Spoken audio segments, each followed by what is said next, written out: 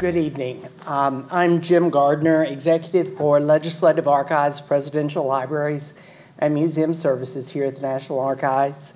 And it's my pleasure to welcome you to the William G. McGowan Theater for tonight's special program with acclaimed historical artist Mort Künstler. We're honored to have Mr. Künstler here with us tonight, and we'll shortly welcome him and Laurie Norton Moffett, Director and CEO of the Norman Rockwell Museum, who will interview Mort on stage and take us on an illustrated journey through his distinguished career as America's premier historical artist. Tonight's program is presented in partnership with the Congressional Battlefield Caucus, and I would like to thank our next speaker for suggesting bringing Mr. Künstler to the National Archives. Congressman Steve Israel represents New York's 2nd Congressional District, including the communities of Huntington, Babylon, Islip, Smithtown, and Oyster Bay. He was first sworn into Congress in 2001. The congressman is a member of the House leadership, serving as the chairman of the Democratic Congressional Campaign Committee. In March of 2012, he was appointed to the U.S. Holocaust Memorial Council, serving with 7 other members of Congress.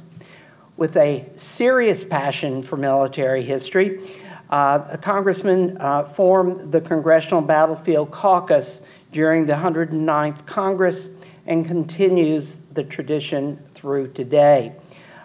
Israel has been a passionate and relentless advocate for veterans and military families throughout his tenure in Congress. He served for 4 years on the House Armed Services Committee and has made 9 visits to U.S. troops in Iraq and Afghanistan. Congressman Israel.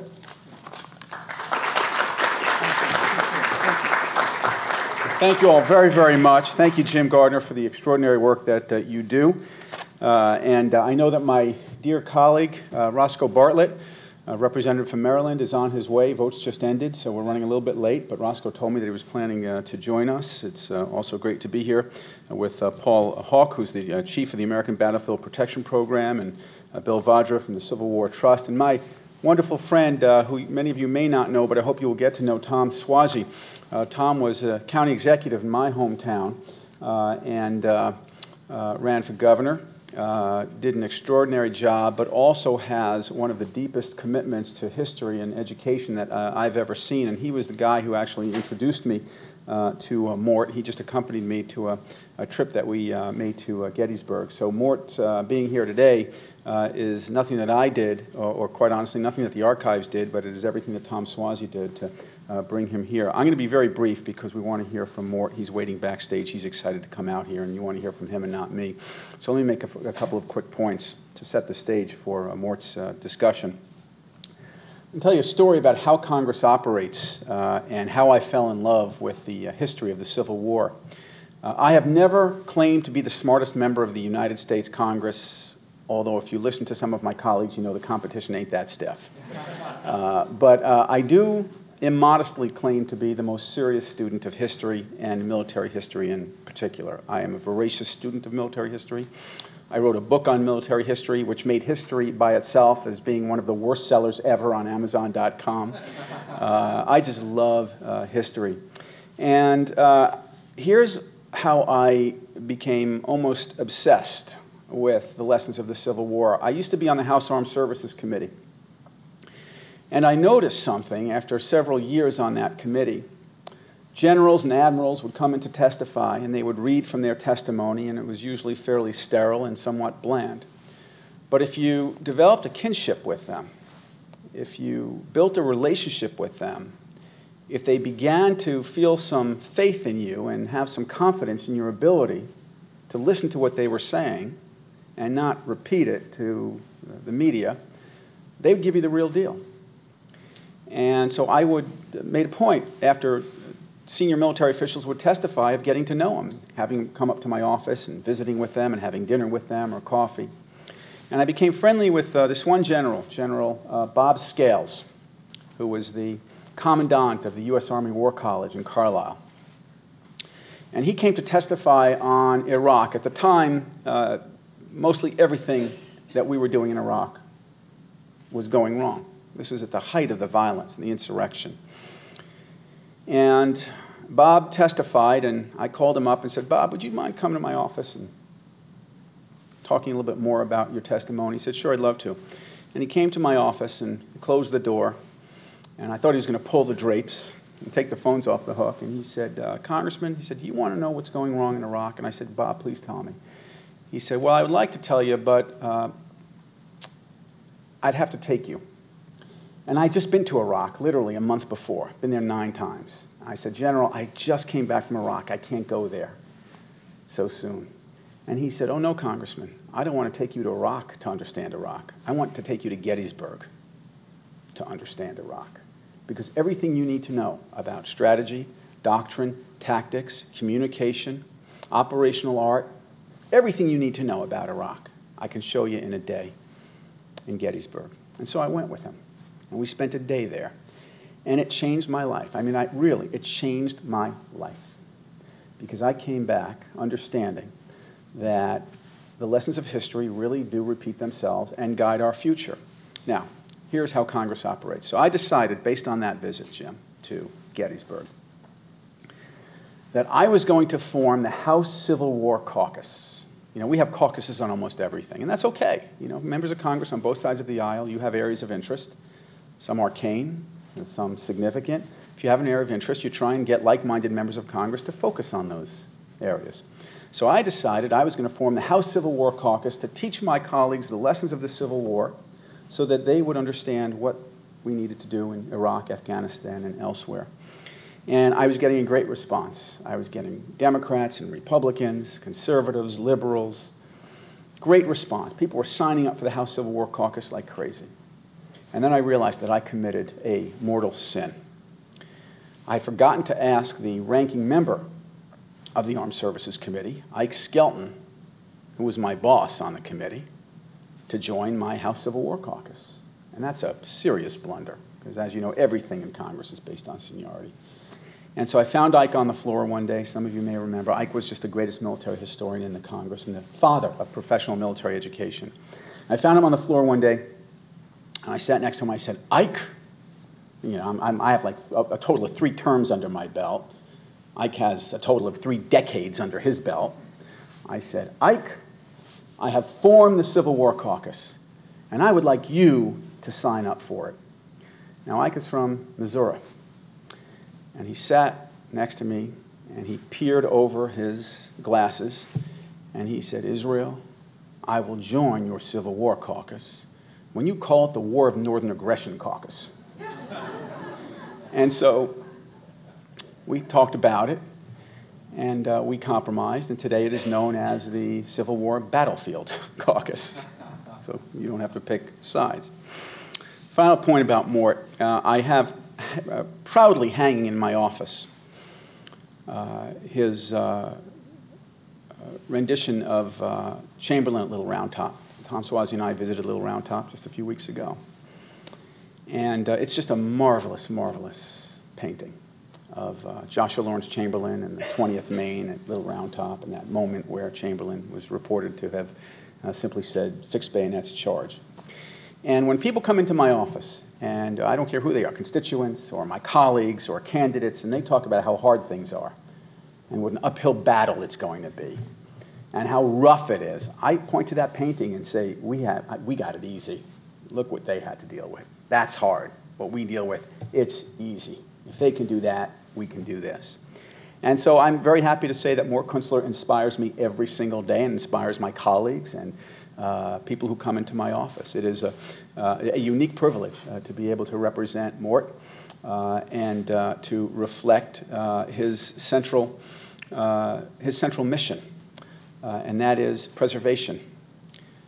Our future is guided by the preservation of the past, and nobody has preserved the past in more visible and more dramatic and more compelling forms than Mort Künstler. Thank you for spending the evening with him. I know that you're going to learn a lot. Thank you all very much.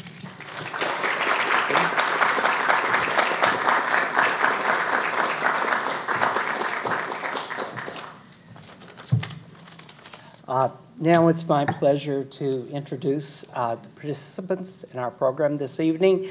Mort Künstler is a leading contemporary painter of Civil War scenes. His work is valued for its dramatic intensity and for an extraordinary level of authenticity based on extensive historical research.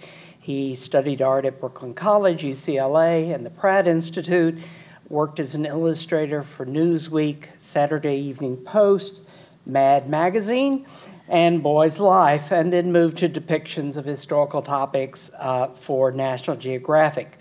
A commission from CBS TV to do artwork for the miniseries The Blue and the Gray sparked his close association with the Civil War.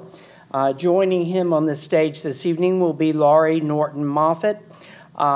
She is director, CEO of the Norman Rockwell Museum.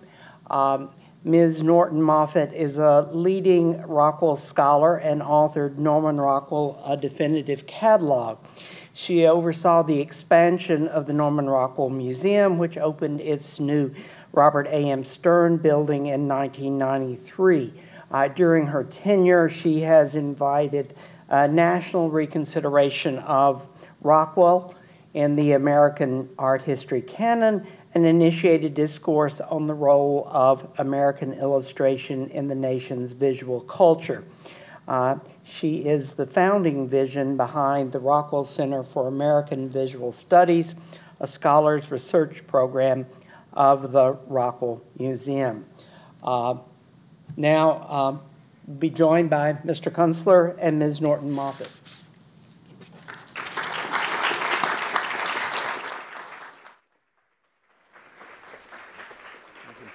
Oh my God.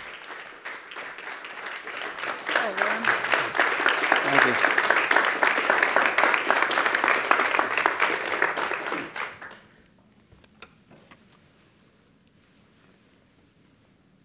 Good evening. We have an image. Well, Mort, we're going to have a conversation tonight about your art and your life and I think the history of this country. You are considered America's foremost painter of historic and heroic subjects. And you have painted and learned the history of this nation from the Revolutionary War to the space shuttle flying up into the sky. You've painted from the depths of submarine on the bottom of the ocean to the moon. And you are especially known for your work chronicling the Civil War and being a painter of America's history. So let's see where it all began when you were a child in Brooklyn and how you came to be the painter of this country's history. Okay. So we have some early drawings. You want to tell us about these? Sure. Well, whether I was fortunate, I don't know, but I was a sickly kid, and it kept me in my room and in my bed. And this is a very early drawing that I did of my room from the bed, as you could see. I think I was probably about 6 years old at the time. And there were a few other pictures on the... When did you discover that you liked to draw and, you know, really, were you always given art supplies? How did you come to be, you know, having these early sketches and keeping them all your life? Well, I think that I showed a talent at an early age. My father... the name Künstler means artist in German. Artist, yes. So obviously it goes back, and I have my genes to be thankful for. And my mother encouraged me. This picture we're looking at is also a childhood picture. The first time I ever painted a picture was a copy of a painting that was on the wall in our house. And for some reason, my father had original art in our house too, small little paintings by unknown artists. And he was an amateur artist. So when did you actually start your art training? Did you train formally in school? Well, I certainly did. I went through 3 different colleges specializing in art. This picture is another childhood picture that's interesting. Growing up in Brooklyn, I was a big Dodger fan. And I used to copy the pictures out of the newspapers of the Dodgers. And I finally put them all together on an 18 by 24 sheet.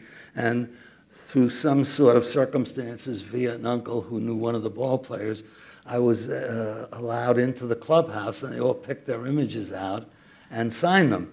So this picture is probably one of my most valuable paintings because it's got the signatures of Hall of Fame guys on there and that sort of thing. Famous. I did a whole bunch of them for 3 years running. Well, I understand your father wanted to raise you both as an artist and an athlete. How do you feel do you feel that your athleticism helped you understand the adventure scenes that you came to paint later in life? I think that I certainly had an athletic career, but I really don't know. I don't know. I think I have a feel for action without question. These pictures we're looking at here are the one before in the suit of armor was a picture that I painted in the at the Metropolitan Museum of Art when I was going to Pratt. And the following picture shows me on a trip where I went to Mexico and painted a watercolor every day. I rode around Mexico on a bicycle, as a matter of fact, and stopped on the road. Here's another watercolor that was done in Veracruz, as I remember. And I ended up very adept at watercolor at the end of the summer. I did at least one watercolor every day. You did a picture a day? And I was in great physical shape besides, because Mexico is just up one mountain and down another, and up and down. This is another watercolor from Mexico of the city or town of Tasco. That's a very famous spot. It was a very famous tourist spot at one time. So when you finished your time in Mexico and finished art school, you began to work for the magazines.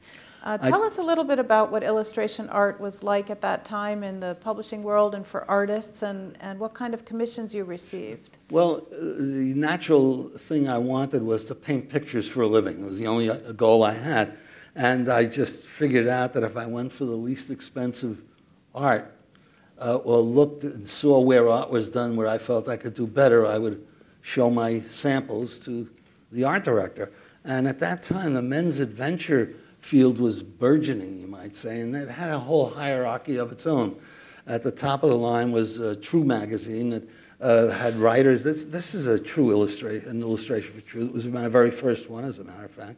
And they had writers like Ernest Hemingway and Sax Rohmer, and it was quite prestigious to get there. And then they had the lower end. I worked my way up through that system, so to speak, and to where I was doing fairly well with it. And I did book covers as well. This became sports became something. Another area of painting was the box covers for the plastic kit companies, like Aurora Plastics. This picture of an F-6F Wildcat from World War II is just symbolic of a whole bunch that I did, of almost every aircraft that ever flew. So this might have been the beginning of the historical accuracy and attention to detail that you had to give to paint I never realized it at the time. Accurately. Yes, I think it probably is so. Absolutely. These pictures are of the men from Uncle, and they were also box covers for Aurora Plastics. At the same time. I did, I think, more of those than any other artist, about 70 or 80 of them, and they've become a collectible now. I guess if you stick around long enough, the works are collected by people. They're all collected. So this men's adventure category of art, who was reading that? Who was the audience for this work? Well, here we go again with more of the plastic covers, but this is a sort of part of the subject matter. Outdoor life, I believe, still exists. And the subject matter was such that you had to be good at certain things, and the more varied you were, the better off you were. So what did you have to be good at? So I became pretty good with bears. Bears, I know. Look at this bear. I became good with the big cats, and that was a big category. And there was sports afield that I did a lot of work for. There was outdoor life. Ooh, and then there was pulp fiction, and then I became very good at bears, B-A-R-E-S. So that added another category. This was another category. Between the two bears that I was working away. And this anyway, was a very popular genre at the time, the pulp fiction and all of the absolutely. This is a typical one, aviation, again, which was box cover, so it fit naturally. And a picture of this type, if you could divide the picture in half, you would see where there was room for the fold and there were blank areas for the copy and text. So designing these illustrations was not an easy task. And it was more or less the same problems Michelangelo faced, believe it or not, except his page size was different. He had to fit into And those he ceiling worked upside poppers down, like up right. here. So you were given direction. You had to leave room for the copy. You had to make it fit the layout of the box You had to allow for the magazine. fold so that there was nothing of special interest right in the middle. You had to allow for the title and the copy and making it dramatic. And I just sort of felt that if I could make it as exciting as possible, that was the key to it. So and it led from one picture to another. World War II was a very popular subject. Yes, you did many in the World War II inspired stories. Was this a popular subject matter in the literature at the time that you were painting? I would say that it was certainly popular with the men's adventure magazines. That the titles, the stories also ran in other magazines, so I use it as a broad term. I did some work for the Saturday Evening Post, for Good Housekeeping, and American Weekly I did an awful lot of work for, and I was always called on for some reason to do the mystery, or I guess I had a knack for it. But World War II was a very popular subject with the readers, and without trying to name drop, Mario Puzo, the famous author of The Godfather, was an editor, and we were quite friendly, and he used to say that World War II was the good war, not for any moral reasons, but that it sold. People wanted to read the stories. And he said that Korea was the bad war and Vietnam was the bad war. But it was strictly readership and what they wrote back about that he was interested in at the time. And the other aspect that was changing during those later wars was television was taking readership away from the magazines and changing the field considerably, wasn't it? That certainly changed everything. Television money went, the money that went into the print media was now going into television. So people were starting to get their fiction over television. And this is a string of World War II pictures that we're looking at now. And I always did seek accuracy, of course. And it was fairly easy because the armed forces had public relations officers, and I always found their office, and they helped me in whatever way they could. And the Marines were especially good. I remember one time they sent a Marine over with a M1 or I forget. And I also, to make sure the pictures were authentic, I began collecting weapons and costumes. I had all sorts of That's a great costumes and tradition props. for many artists to have a costume collection or the props and objects. Norman Rockwell did, for example.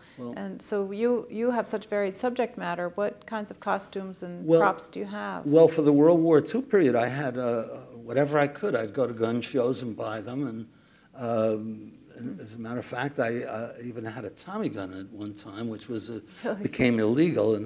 But I eventually sold the Künstler arsenal.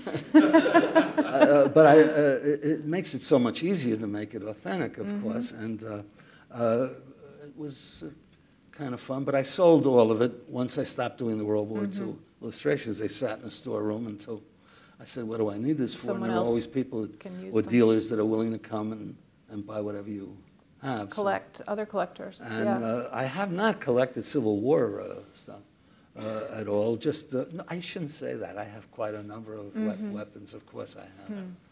Right. This is World War II. Again, this is a picture of D-Day. The one before was a different layout, the one with the red background that we just saw. That was a vertical picture of Zero's kamikaze planes attacking American battleship.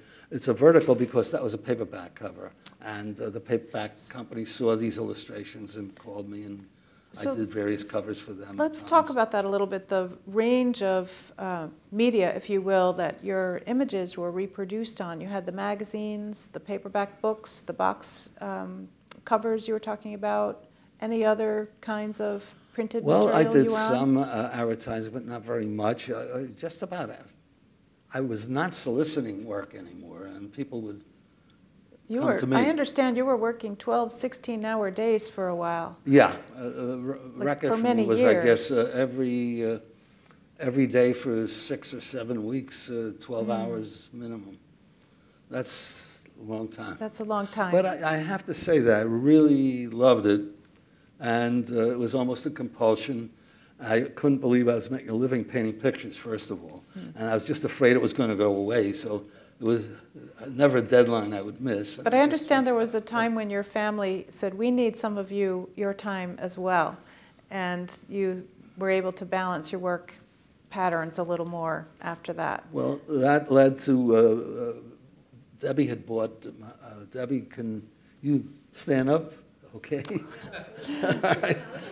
She's here. She was ready to leave me, and because it was just ridiculous, she had bought tickets for a show in New York, and it was a Saturday night probably, and I said, I can't, I've got to work tonight and tomorrow, and she really got angry at me, and we went to the show, and I found out that on Monday, that I was supposed to deliver the painting on Monday, and I called on Monday morning and said, do you want it today and bad, or tomorrow and good? And so they gave me an extra day, and I really worked hard all day Sunday and Sunday night. I couldn't make it, and I got it in there on Tuesday, delivered it, and they called, and they gave me another painting to do, and they gave me another urgent deadline, and 2 weeks later I came in with the cover painting for Argosy, I think it was, and there was the cover that was in such distress and so late, still sitting on an easel in his office.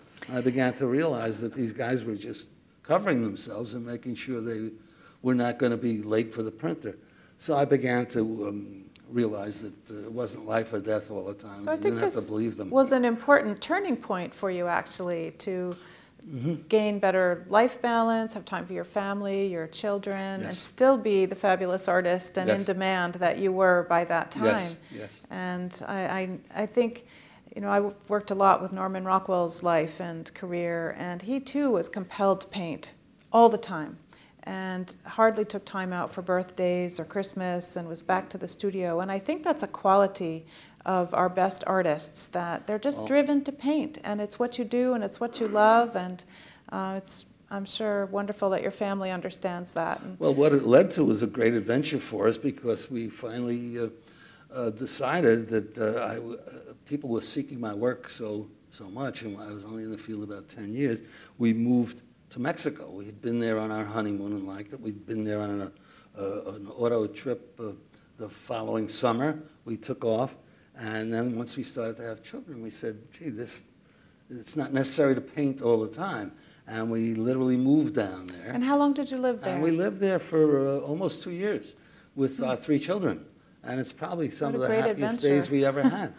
And we began to realize, though, that we were going to be foreigners. Our kids were starting to talk in Spanish to each other. And they would play under the dining room table. And you couldn't understand them, Spanish. Huh? No, I spoke Spanish pretty well. I could understand them all right. But I think that there was just a sense that we had to go back home. And when we moved, we said we were going to give it from 6 months to forever. And the 6 months turned into a couple of years. And what year was that you were there? 1961 to 63. So that was another, these are just a few more of your adventure This one was scenes. for Saturday Evening Post. A little more family, wholesome style there. Yeah, but it was the same period, and this is a Here's Sports Afield cover. You could see the title, if you could imagine it, saying Sports Afield across the top area. That's why it's sort of blank up on the top. So you're charging Tiger. This was an interesting picture. It's the Homestead Steel Strike, and it was done for True magazine, which is sort of the top of the line of the adventure magazines. And it was a very famous strike, and famous in Union history. And the Pinkertons broke the strike with Winchesters. They came up in a barge, just the way you see it. It was one of the early paintings I did that you can see the hallmark of a lot of my work today, where it's sort of putting little pieces together and creating a lot of different characters. A lot of activity going on. And that's kind of what I love to do, I think. And I noticed in your work that your people are very individualized. They're each a different person. They're not a type. You take the time to paint individual faces. Well, I use the same model for every picture, interestingly, and I change their builds, I change their I'll use whatever it takes to get to the final result. But the creative part of making up the characters is something I really cherish to this day, and I love painting pictures of famous personalities in angles that no photo exists. And it's, I guess, something that interests me a great deal. We'll talk about pretty that proficient at it. in one of your pictures coming up. Now, this is another World War II picture. This was for Argosy, another very good magazine.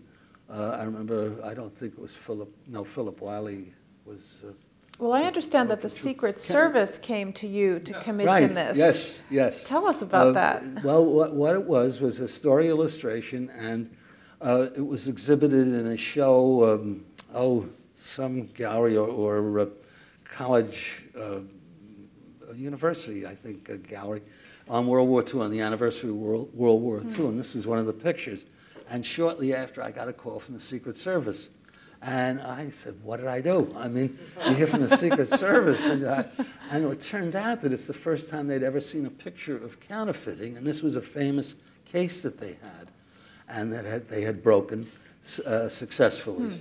And they inquired about it, and they ended up actually, a group of Secret Servicemen bought it, and then eventually gave it as a gift to the Secret Service, and it hangs in Washington. How remarkable. At the headquarters to this day. And I understand you told them you had a little bit of experience with counterfeiting and shook them up for a moment. Oh, yes. Well, they took me out to dinner. Boy, you're remembering my dark past. They took me out to dinner, and they were telling me about the case and how excited they were. And prints were made, 150 limited edition prints were made. I think there were 150 offices in the Secret Service at that time in the United States, and they had a print made for each office, and I signed them. And they brought me down to Washington for a presentation, and I still couldn't get over this, and a Secret Service man accompanied me down to Washington. And I couldn't get over it, but it seems that that was the only way I could go, is if a Secret Service man took me and accompanied me. And later, after the presentation, they took me out to dinner, and I said, you know, I was a counterfeiter once. And their jaws dropped, you know, and they really said, "Oh no, but he doesn't realize." They told me later. Now they thought he doesn't realize that he's going to be accountable for everything he says. We're going to have to lock this guy up. I said, "Yeah, you know, when I was about 8 years old, they had the Knothole Club at Ebbets Field for the Brooklyn Dodgers, and they had little cards for the kids that they gave out in school, and they were color-coded. One would be yellow, one would be pink, one would be blue. And if your best friend had a blue one and you had a pink one, you couldn't go to the game together. So I got cardboard and I put watercolor on, and I counterfeited the Knothole tickets. And then I finally made it into a business. I probably got a penny, or I once said I got a dime to one of my friends. They said, "Are you kidding? Who had a dime?" So it might have been a nickel, I don't know. But that was my counterfeiting job, so they all relaxed after that. So you're okay. I didn't go to jail. Keep painting. Well, we see your work change a little bit in the 1960s, quite a lot actually. You took an assignment with National Geographic, and you had a completely different kind of commission than you'd had previously. Well, the experience was totally different in that a true magazine always wanted the truth and as accurate as possible, but within limitations. I could go to New London to get on board a submarine and see what it looked like if it was a submarine scene. But the Geographic would go to I mean, there was nothing they would do that would cost too much. They would send you anywhere to get it right. And this picture that we're looking at is the discovery of San Francisco Bay. A Spanish expedition with Mexican soldiers, soldados de cuera, leather-jacketed soldiers and leather armor, marched up from Mexico aiming for Monterey and overshot Monterey. And in fact, any of you who have been to San Francisco might be familiar with Portola Boulevard. This is Gaspar de Portola discovering the San Francisco Bay, and that's Mount Diablo across the bay. And I actually visited the site, which the marshland that you see in the painting overlooks the airport at San Francisco to this day, of course. And I then went to Tucson, Arizona to consult with an authority on the leather-jacketed armor and the uniforms. He was the expert on that expedition. And what resulted from that is I presented the geographic painting before I delivered it to an agent by the name of Lavity, Frank Lavity, and Frank and Jeff Lavity became my agents for art, and it put me into the world of advertising art. There are thousands of advertising agencies all over, and there's no way that an artist is going to be able to solicit for that kind of work. And it was always a very desirable field. In Norman Rockwell's day, they vowed to not do advertising. They thought it was not the right thing to do. They felt story illustration was more important when there was story illustrations to do. Well, we have some advertising art coming up. Let's go to it. And, this is an interesting piece here, the advertising art, because it brings back my old friend Mario Puzo. This picture was done for the Literary Guild, which I don't know if they exist or not. I don't know if the Book of the Month Club exists anymore. Oh, I live in such an isolated it's probably zone. Downloaded electronically now. But this is, the movie came out in '73, and I did the very first pictorial version of The Godfather for, I think it was Mail magazine, who Mario was an editor for. And then when the book was picked up by the Literary Guild, I created this character after reading the script. The first one was done out of off a paragraph, totally different character. But I think you could see, this was done in '69, the movie in '73, and I was told that this was the criteria for the Marlon Brando character. And I think you can see it in there. So it's kind of a unique picture that I had a lot of fun. I think that's interesting about your work, that you were working at a time that you were working in the intersections of film and print and books and television, product, advertising, and that illustration was inspiring and infusing all of those media. And you were moving back and forth in all the different genres. I always thought of them as painting pictures. It didn't matter where they appeared. I just love doing this. Newsweek used me a good number of times, and they would not use art very often. But it was usually when there was an event that took place and they could not get photographs. They would almost always want to use a photograph, and they wanted their own photograph, so they would not use a stock photo. So that in this particular situation, obviously, you couldn't get a photograph like that. This is a natural for a Newsweek cover. And I think there are some others coming up. This, interestingly, was this could in the be 70s. As contemporary as today. Yeah, sadly. Exactly. And this was the West German at the time raid on Mogadishu, where hijackers had landed an airliner, and they went in. The art director at Newsweek always called it the Entebbe raid, but it wasn't. It was the Entebbe-like raid on Mogadishu by the West Germans, and it was more successful, actually, because they killed all the terrorists but did not wound a single passenger that was held hostage. And I figured out how they did it by going to the airport and getting permission on an angle that would be dramatic for that cover. And I could see just how the West Germans came up from the rear. There was a blind spot from the cabin, even with a mirror, where you could single file come up and then come out. And that's the angle you And I didn't take that exact from. angle, but I realized that was the way it was done.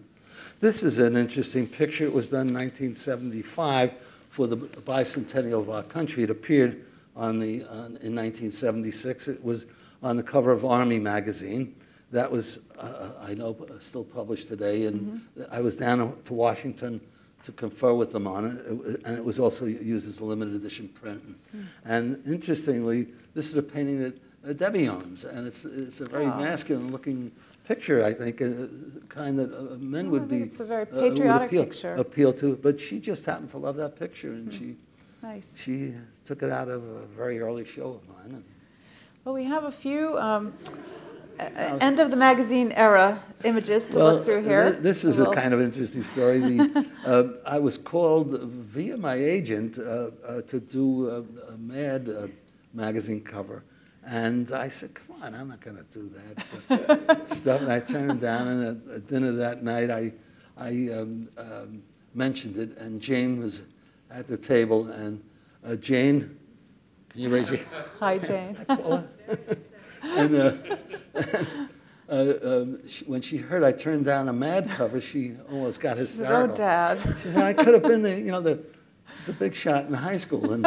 And she practically cried, so I called him back and said, hey, get me a cover, but I'm going to do it under a different name.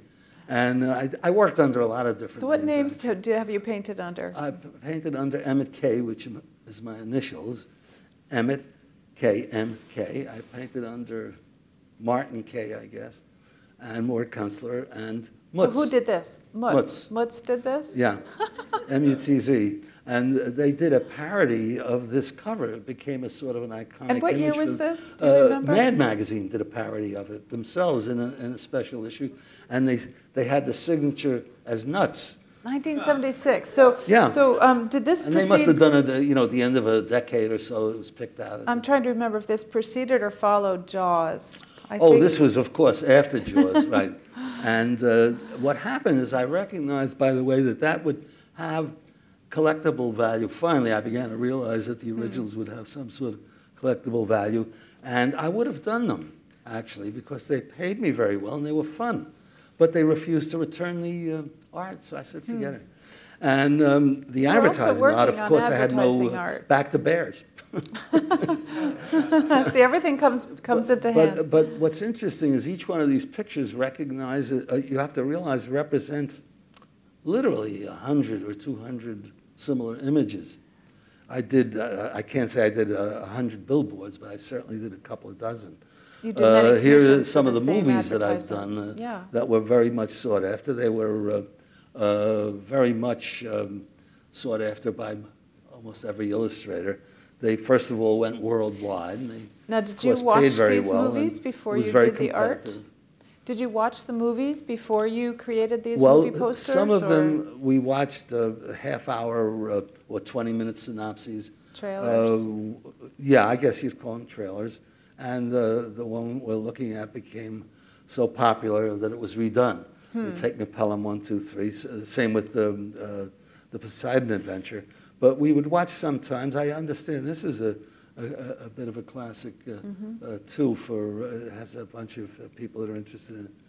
But they were just what they were. They were a lot of fun, and they sure paid the bills. And I always enjoyed doing them. This changed things for me. This was a real turning point painting for you, wasn't it, Mort? Well, this was an assignment, as I recall, from Reader's Digest as a test project for an Indian book. And it changed things for me because of the subject matter.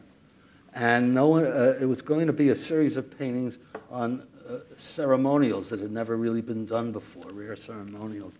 And this is called a potlatch ceremony, where one tribe of the Haida Indian, the northwest coast, arrived at another village. And it just happened by coincidence. I had the painting under my arm, wrapped up, and I went to a show at Hammer Galleries. And a friend of mine had a show there, and I went to see the show, and the salesman came over to me and said, "What have you got there?" He knew me by sight, but didn't know I was an artist. I said, "It's painting." He knew it was a painting. He said, "Who did it?" I said, I didn't know you did artwork. Let me take a look at it." And we unwrapped it, and without any premeditation, this was pure coincidence, and he took it back to the director of the gallery, who showed him this painting. And the director came out, and I learned later that it would take 2 years to get a date to see the guy. To come see your work. And we chatted for a while, and he thought it was really good. And I got a call from him a couple of days later asking me if I had any other work available, and I had some Western paperbacks. So I brought them in, and we talked, and he offered a show, as I recall, which changed my career because I was with Hammer Galleries for... So this is when you began showing in galleries, and some of the Western work you were painting was now being collected. All of these paintings were really done as commissions or sold, or done to be made into prints and then sold by the galleries. It sort of reversed itself, and instead of doing illustrations and getting the right subject matter that would work and be sold in a gallery, all of a sudden it reversed itself where I was painting just for the gallery. And then people were commissioning me. And people were buying the paintings then, and not right, the exactly. This was the beginning of a series of, for want of a better word, I called Epic Paintings of America, where I tried to do a series paintings of famous events in history. This is Custer's Last Stand, and I went out to the site on my own rather than via National Geographic sponsorship, did the research, and it was called by the historian out there the best and most exciting and accurate Custer ever done. But it was a very difficult road to go down because Custer had been done 1,000 times. And I went on to do the Fall of the Alamo. I don't know if we have this. This is not part of that series. Because I think that was this there's the Fall of the Alamo. Well, here's the Fall of the Alamo. And again, people had done it so many times. And then suddenly I ended up doing a painting for the 125th anniversary of the Battle of Gettysburg. And it's called The High Water Mark. I don't know if that would be I think the one it's that's coming along a little bit coming up. later. But I somehow, I bumped into, again, a coincidence, in doing my research. I met a publisher of limited edition prints in Gettysburg who was familiar with my work from Hammer Galleries and from several books that had come out on my work previously. And he said that he would publish this painting that didn't exist that I was doing the research on.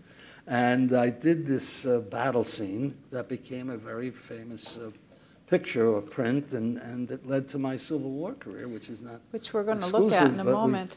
These Western pieces, you've been likened to Frederick Remington and Charles Russell. How did you get the authenticity and feel of the West of the century ago?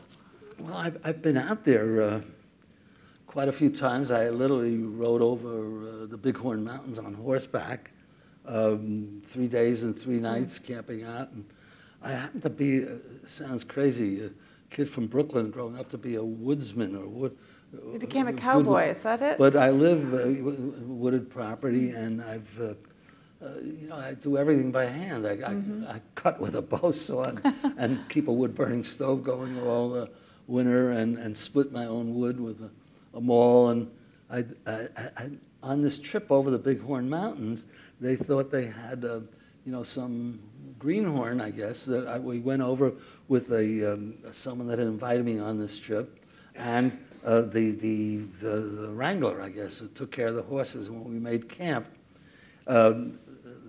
One guy would take care of the horses, and the other would set up the tent. And I said, "I'll get the fire going," and they figured this was going to be a lost cause. They know they'd have to start the fire. So I very carefully set the fire up, and happened there was some, it was a previous campsite. And we were the first ones over the Bighorn Mountains that summer, it's July 15th. And the way you know is you get to snow, and there's no footprints. And anyway, I could see that they knew we picked out the site because it had been a site, but no one realized it had been used the night before.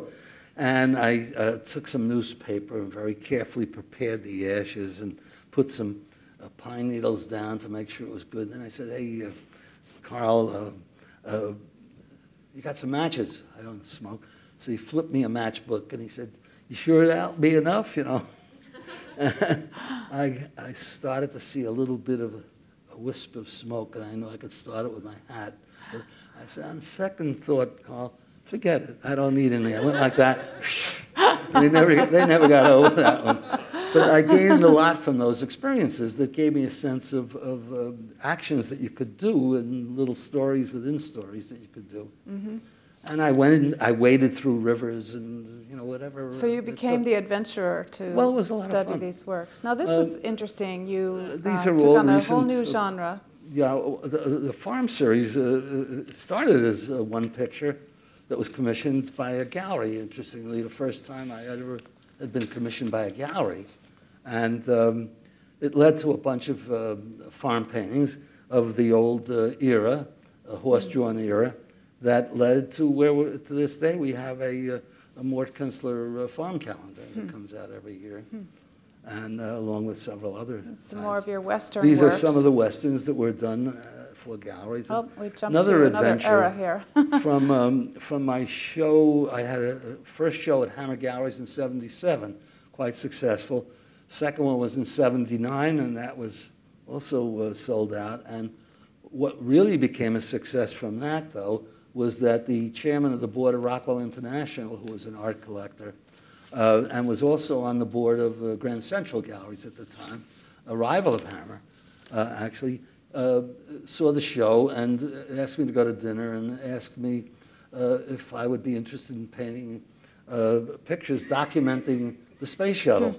And at that time, no one had ever heard of it. I had not heard of it. I thought it was a plane that rode back and forth from Boston to New York. Suddenly you're flying he explained into to me, I said, what's the name? Because everything had been Apollo and had different names. And it ended up as another big adventure. And we did about 30 or 40 pictures for them, only about maybe 6 or 10 finished oils, but a lot of studies and sketches. And then we had the great excitement of seeing the first launch of the Columbia and the first touchdown, which took some doing because launched in Florida. And then you had to get to California to record the landing. So that was good. This is we're jumping around here a bit, but we're back to... Well, this is very meaningful for me. This is part of a series that I did for the National Guard Bureau here in Washington. And it hangs at the Pentagon today. And it's very dear to me because it's Theodore Roosevelt's charge up San Juan Hill. And I believe it's more accurate, I've been told it is, than Remington's version was. And Remington was there, went there, not to the battle, he didn't see the battle, knew Roosevelt. But well, for a number of reasons. But I also happened to live less than a mile from Sagamore Hill, which is Theodore Roosevelt's home. So I was very excited to get this as an assignment. I don't think that the major who gave me that assignment knew I lived that close to it. And they brought the actual pistol. The actual pistol I held in my hand. Of course, he was a great outdoorsman and adventure. It was fun. This is part of that. This is the Oklahoma Land Rush, part of my epic series that you're going through now. So you can get to your Civil War and again, another series. commission, and leading to my Civil War era. This was 1980. So how did your Civil War series start? You had gone from painting the West and painting all different aspects of American history and adventure, and then you received a call from PBS. Was that how your interest started? Via my agent. He changed, as I say, Lavity. This was the official logo for the CBS miniseries, The Blue and the Gray, that starred Gregory Peck and Stacy Keach, as I recall. And it was a symbolic kind of picture, and it led to a whole bunch of Civil War paintings that I did. Which we're going to look at. And we had a show at Hammer Galleries. And this is the high water mark that I had talked about earlier that I did after being inspired by that first logo. And that's where the real Civil War started because it was made into a print that became very successful and very popular. So how did you do your research for these pictures? Well, I think I learned from National Geographic right from the start that if there's something to see, go see it. So I would always try to go. If there was nothing to see, then I wouldn't go because it could be a city there and you'd have to reconstruct from maps or old engravings or whatever. But at Gettysburg, fortunately, it's been preserved, and that's what it's all about, is to preserve our history, and so that we can learn from the past.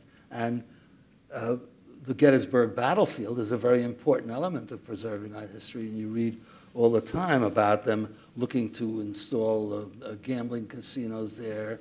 They have a Harley-Davidson. I have nothing wrong with Harley-Davidson motorcycles, but I think Gettysburg should be known for why it is famous and why is Gettysburg really and not as a sacred space. Gambling center. So what we're talking about now is battlefield preservation, which also has other consequences because everyone talks about about preservation who's interested in it, but at the same time it aligns itself with conservation, because people don't realize this, but during the deer hunting season, which will be coming up this fall, it is acting to not only protect the fields the way they were 150 years ago, but the deer come out of the woods when the hunting season opens up in Gettysburg and browse in the fields in Gettysburg, where picket charged. And they go back to their safety zone, and they know it and sense it.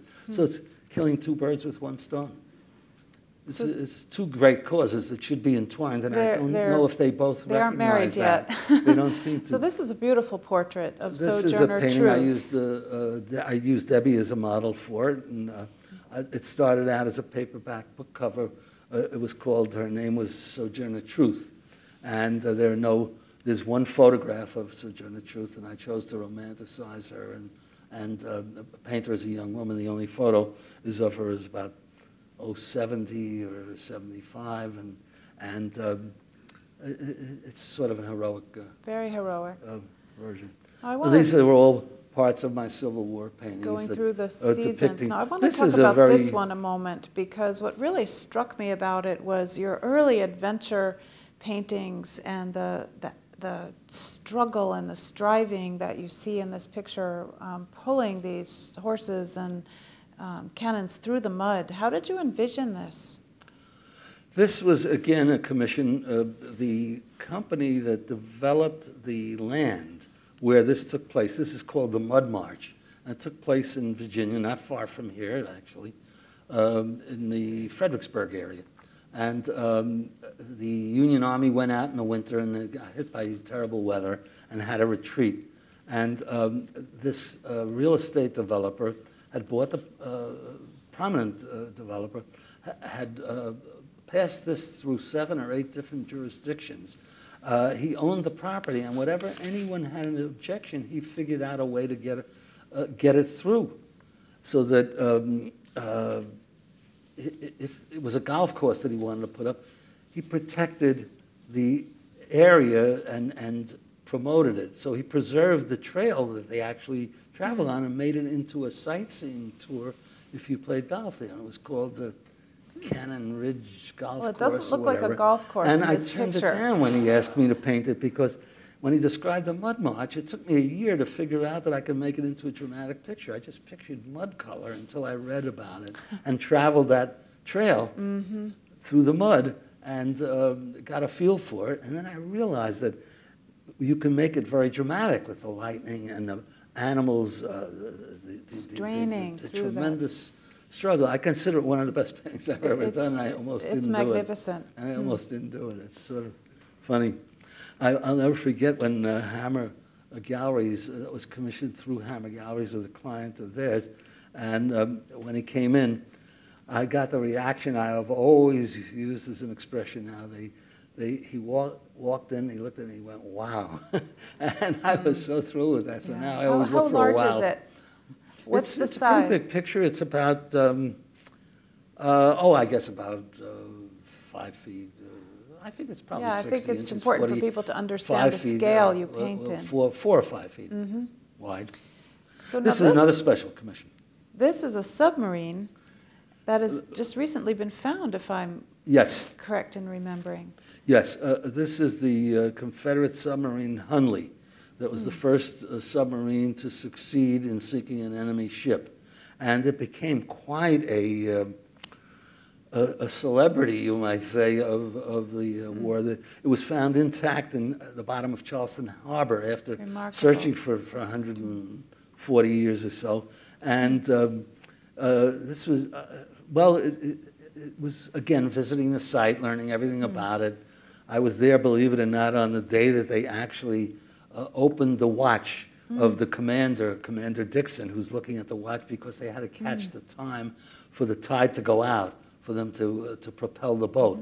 It was hand-propelled with a crank by 8 men in this manner, with a little tower, conning tower, with a little glass viewing thing. And unfortunately, it sunk after they sunk the Housatonic, the Union ship. And it was a mystery, but the beauty of it was that if you can call anything of this type beauty, but it sunk in its entirety, and it was always a mystery of how it sunk. And it was so preserved by the way it sunk that the sand seeped in and didn't allow the crustaceans and all kinds of sea to destroy it, to the point where the wooden bench that was all on one side of it, boat's about so high, all you can see about, I guess, the width of the stage here. That was the length of the boat, about this wide. And the wooden bench that the men sat on, the edges of the wood were sharp, and there was still white paint on it. And you could see the paint where it was worn away from their behinds. Oh. Really, I did not even know there were submarines during the Civil War. Well, it was the first one, that's one and of the things very successful and very unsuccessful. I think we learn from your paintings, and we learn about history that maybe we didn't know about from the images you've created. Well, I learned a great deal about it. A note in this of interest is there's a little boat in the lower right foreground that had oysters in it. And Charleston did not suffer from hunger during the war because they were able to feed off the oysters. Oysters and seafood. This is... so well, just wrapping up your Civil War series, I think you have one example of a postage stamp that you created, which is a great tradition of artists and the U.S. Postal Commissions of commemorative stamps. And it's the only stamp I ever did. And anyone that says that the government wastes a lot of money, I am sure they are correct, but they do not waste money on artists.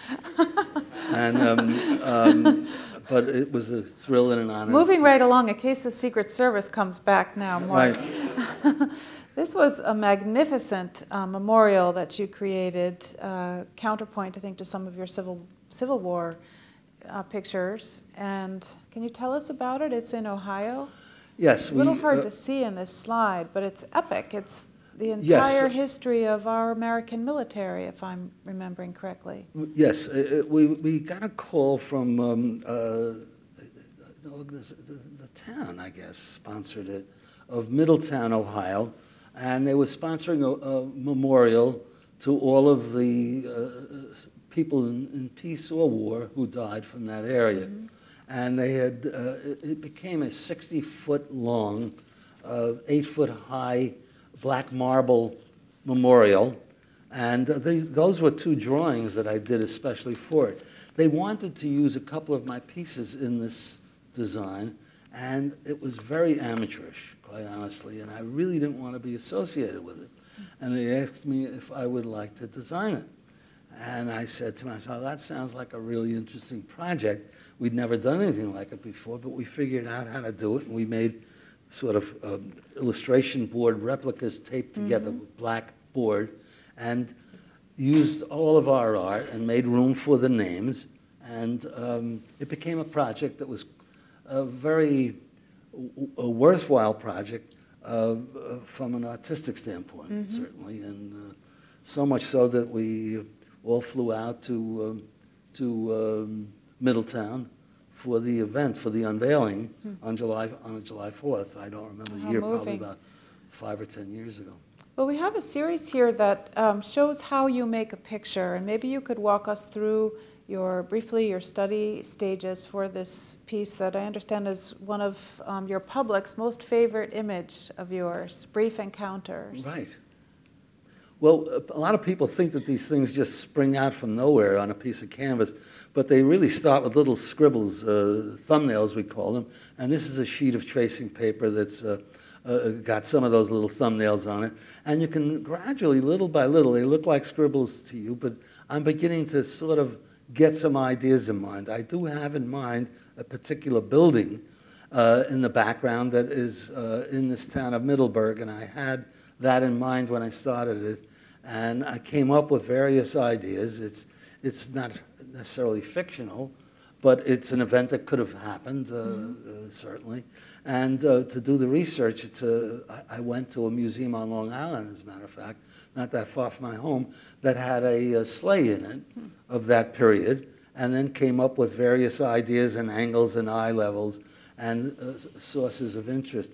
There, you try to figure out every method that artists have used from time immemorial, such as perspective and linear design, light and dark, color, so that here you can see the problems that are coming up in a painting of this type, where I had to figure out that doesn't exist today, the porch that you see on that building. It existed in those days, though, and we knew that from, I forget, probably an old etching or something.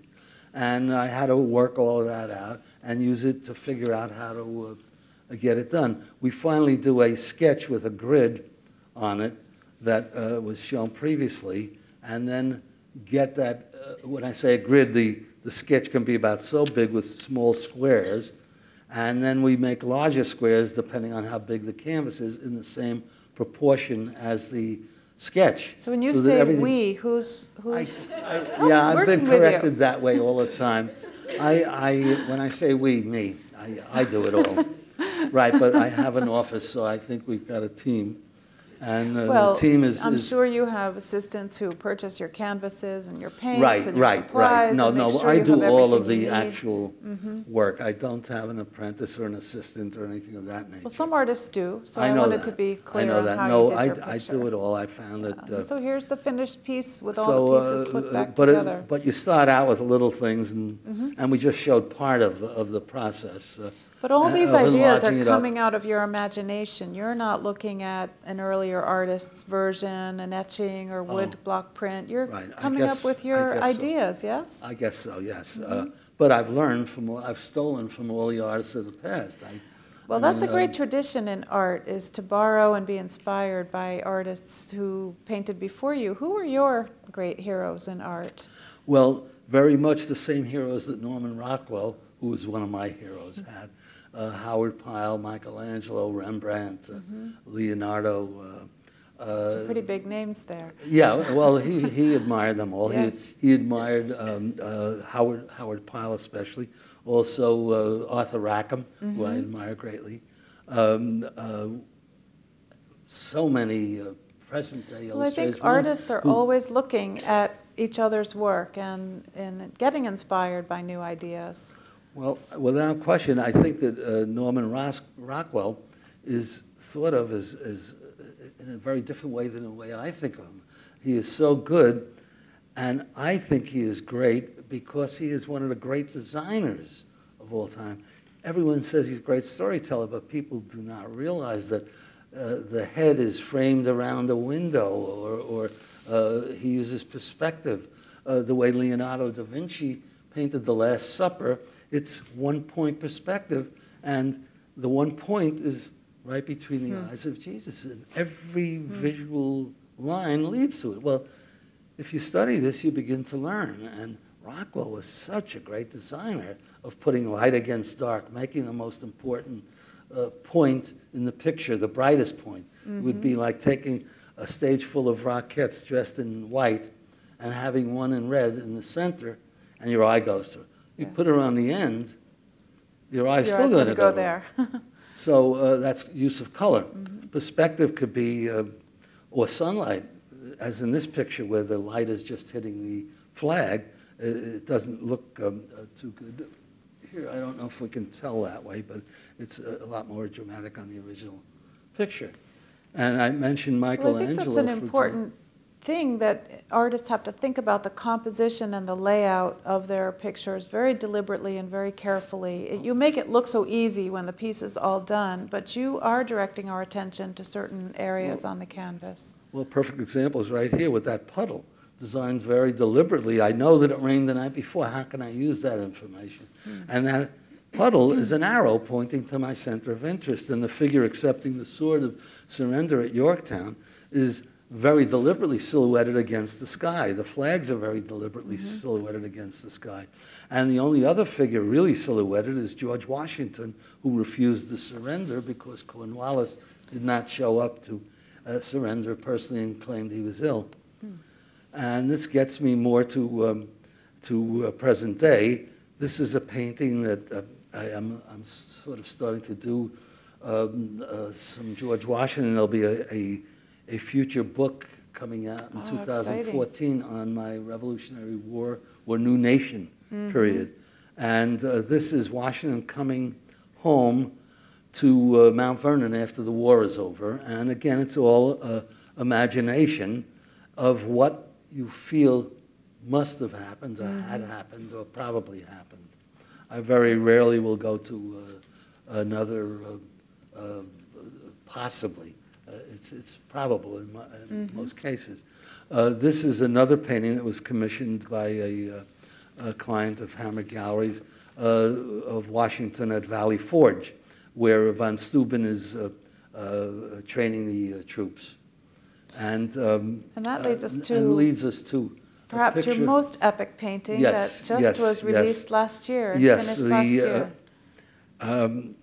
Yes, there were great. Or maybe this winter, just recently. And I believe that the man that commissioned this painting is here. Oh, it is a masterpiece. It's a masterpiece. And it came about where I really didn't want to do the picture. And he said, but you'll do it the right way. And I said, how am I going to do a picture like that? That's so iconic. It's impossible.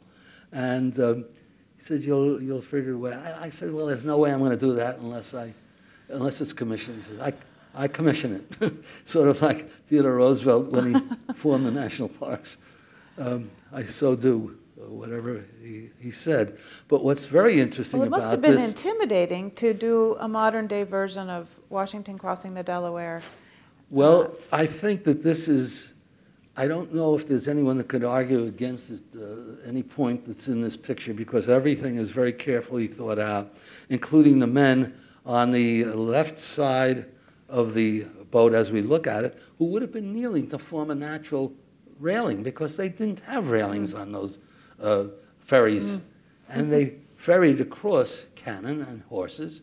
And my reasoning was that he went across on a boat like that with a cable and poling. And I learned this from visiting the site again, which is standard procedure for me at this point.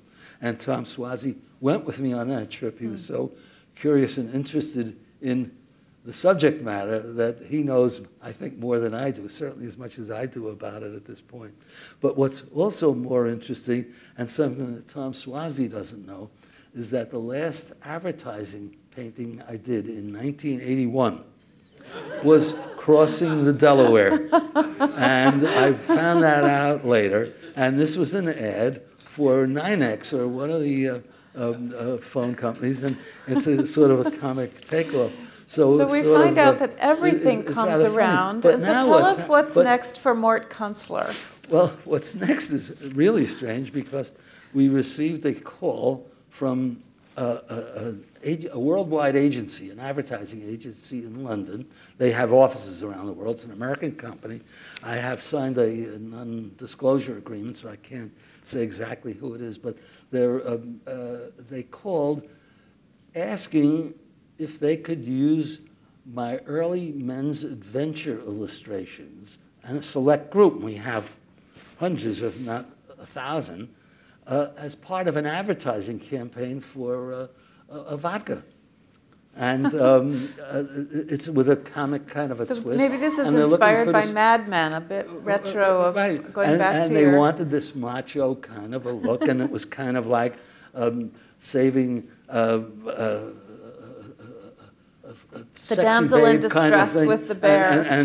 And the catch line on the billboard is going to read, save more women, drink such and such vodka, or a scuba diver with a spear, wrestle more sharks before breakfast, drink such and such vodka. So we're looking at a contemporary warrior here. So now, believe it or not, they asked me for certain details that they couldn't find, and asked if I would do the painting for them with this particular expression where the guy is looking right at you and he's suffered through hardship and he's done all of this to, I guess, persevere. And one of the lines on the billboard is, just, and the picture of the bottle. And that's going to spin out in a year or so in the United States. It'll be all over the world. And I found I became a very good businessman, because when they talked about it and I was quiet on the phone, the price went up to where they made me an offer I couldn't refuse.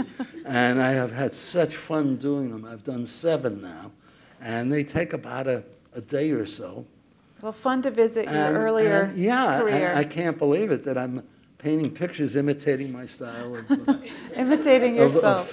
Of the 50s and 60s. Well, Mort, thank you so much for this conversation, and thank you for the legacy that you have created for our country and for all of us, and to be able to learn history from and to really feel your passion that comes through your work. I guess I have a little too much of it. I'm answering the questions before you ask them, I guess. I don't seem to be able to control myself, but I'm not Thank you, Mort. very good at this. You were great. Thank you. You were great. Thank you.